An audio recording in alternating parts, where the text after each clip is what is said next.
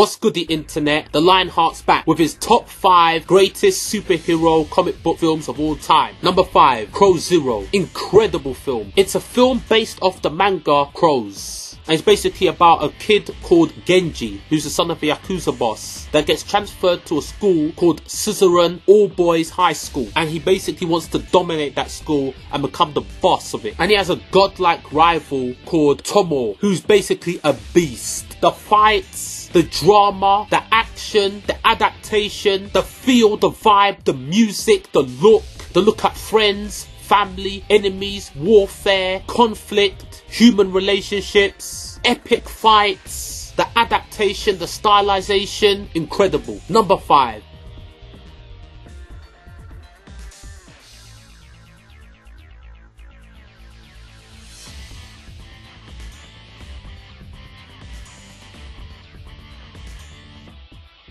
Number 4, Blade. Let's go. Godlike film. I don't even need to tell you the description of this film. If you don't know this film, then you a day late and $1 short. We're in the UK, so we're going to say £1 short. Boss film. The Daywalker. Blade. Wesley Snipes. In the building. In the building. This film was godlike. 1998. You'll never believe if you watch this film. This film was made in 1998. The Daywalker. All of the strength of a vampire, none of its weaknesses. This film was dread. Deacon Frost. Frost! Number 4. Number 3. Iron Man. Godlike film. I won't even front. When I first heard about this film, I was skeptical. And I'm an Iron Man man. I know about Iron Man. I don't follow the comics. So when I heard about this, I was skeptical, even when I saw the trailers. When I saw the first trailer, and you saw Iron Man, Robert Downey Jr. in the dungeon. Cling! I was like, ooh, yeah, that looks sick, that looks sick, that looks sick. But when I went to watch the film, I went to the premiere, I wasn't expecting much. I wasn't expecting much. Not from Robert Downey Jr. at that time. Even at that time, I was expecting something like Kiss Kiss Bang Bang, or Black and White, or Chaplin. Because those are the best films I'd watched to that date of Robert Downey Jr. So I didn't believe in Robert Downey Jr. as a superhero. This dude changed my perception of Iron Man, what Hollywood could do with Marvel films, and Robert Downey Jr. period. Because let's face it, Robert Downey Jr. is Iron Man. That film makes billions based off the fact that Robert Downey Jr. is Iron Man. The dude is a boss. And he's incredible as Tony Stark. And Iron Man. This film is boss, man. Let's go. I'm done talking about this film. You know it. Number 3. Number 2. Man of Steel. Yo, this film was godlike.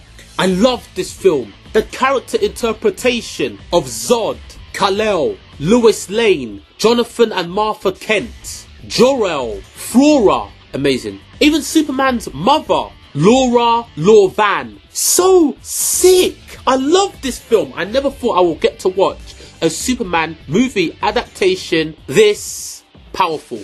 I went through such a range of emotion watching this film. Happiness, sadness, excitement, rage, joy. Not too much laughter, because let's be honest, the film wasn't that funny. But it didn't need to be. There was no dumb humour. It was just a Superman film told how I would love a Superman film to be told. Magic. Love this film. Yo, I'm done. I'm done. This film is godlike. And if you ain't watched it, you better go watch it. My number 2. My number 1. The Dark Knight. Batman. Yo, this film was godlike. Godlike. This is Batman. Nobody will ever top Christian Bale for Batman. In my generation, I can say I've seen Iron Man in Robert Downey Jr. I've seen Superman in Christopher Reeves and Henry Cavill. But number 1, the embodiment of a character. Number 1 embodiment as a whole. Christian Bale Batman. Bruce Wayne. Number 1. Easy. Easy work. Easy work. Easy breezy. Number 1. But I'll be honest. The reason this film is my number 1 is actually not definitively because of Batman. It's because of the Joker, Heath Ledger. That dude was incredible. How you make a character with green hair, red lips, white clown makeup, in a purple suit, gritty, powerful, emotional, engaging, competent, dangerous, scary, ruthless, reckless, but smart. I've got no words. I've got no words to describe the portrayal of the Joker by Heath Ledger. It's absolutely incredible. It's heart-wrenching this man died. Like, this was his last film. It's heart-wrenching. Heart-wrenching. But if one film is going to be your ending legacy, I can think of no better movie legacy than the Joker in the Batman Dark Knight. Incredible film. My number one. Let's go.